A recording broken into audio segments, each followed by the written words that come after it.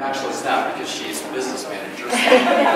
Anyway, I have notes in my phone, and I will get my phone out in a minute, but I really like to try to do this just raw, because I think I want you to hear what I feel about this show and about art. And I don't want to look at my art, my notes too much. We live in profound times, don't we? This is a time where liberal arts colleges all across the country are closing down. The liberal arts education that I think was the foundation, if you will, was the spike that drove into the rails that created the nation that we are living in today. The well-rounded education, the literature, the music, the poetry, the visual arts, sculpture, working in 3 dimensions, the exploration of the human mind and emotion in art and creation of things. My personal belief is that art is an answering back to the universe. In other words, the universe makes a statement to us every day. We walk in this world and we see things and we experience the beauty of life here on this planet. And that is the universe calling to us. And as artists, we have special receptors that many of our fellow people walking beside us do not have. We have the ability to hear what creation says to us, and we have an obligation and actually a pleasure, a joy, to be able to listen to that, interpret that, and shout it back to the universe, but to our fellow man. And I don't want to be sexist here, but you get my point. But that is what art is. Art is a response to an initial stimulus. So if you're here tonight and you have a painting on this wall, this is not just a great thing, you know, a great social community event. This is a profound moment. It's a profound moment where your statements about this world get to be presented to the world. So congratulations to all of you who are on this wall.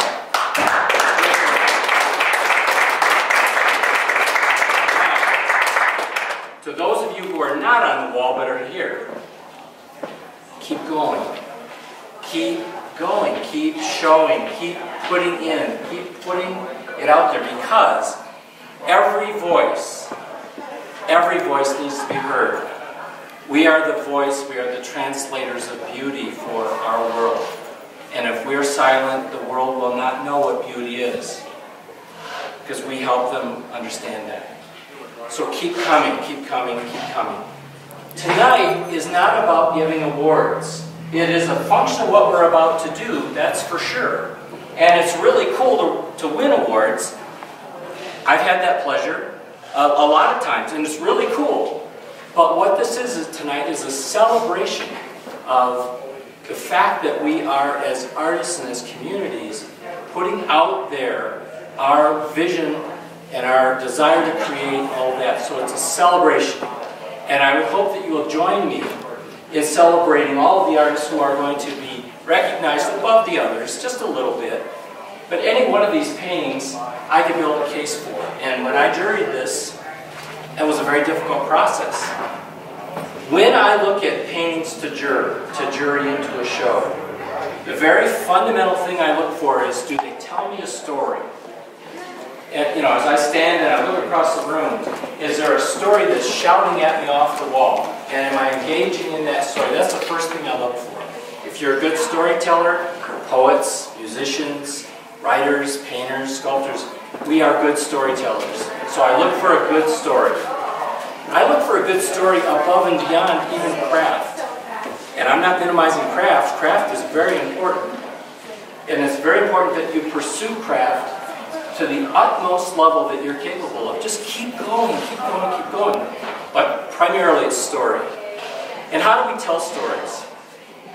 Edgar Whitney said that he's a great, you may know who he is, but if you don't know who Edgar Whitney is, way back in the, I think it was 40s, 50s, 60s, he was practically revered as a god in the watercolor world. Wrote many books and had profound influence on many painters, Ratinda Das, Frank Webb, just to name a couple, but I could go down the list and there are hundreds of artists that this one individual had influence on. Edgar Whitney said that artists are collectors of shapes. Think about that for a minute. We are collectors of shapes. Now, what does that mean? I'll tell you what it means to me.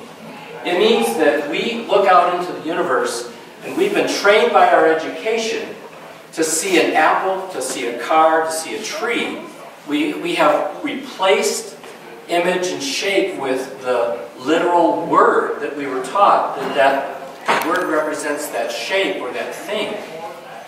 Artists have a way of coming through the educational system, and we start, and think about, before you even knew language, you saw shapes as a human being. Then you learned the words. You stopped looking at shapes, right? Because the words were easier, or we were trained to just think about the universe in terms of the words that we had around us. And we missed so much. Artists, and if you're an artist, you at some point had some kind of a transition moment where that shifted back for you, where you began to see the world in shapes, colors, lines, and you began to express that, or you wouldn't have these paintings on the wall. So shape, story, those are the things that I looked for when I judged this show, during this show. Now I'm going to look at my phone. Those are the important points I really want to punch home, but the world around us has trouble seeing, and I think the more, I'm not trying to denigrate a math, science, technology, education, or existence. Please hear that. But our world has flipped, and those influences have become primary.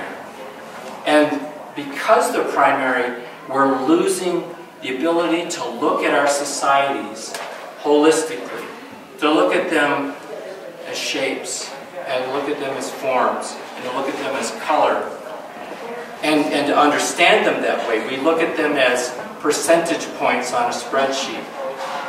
And it's easy to have I'm going to use the word, an oppressive influence on our brothers and our sisters because they're a lower percentage than we are.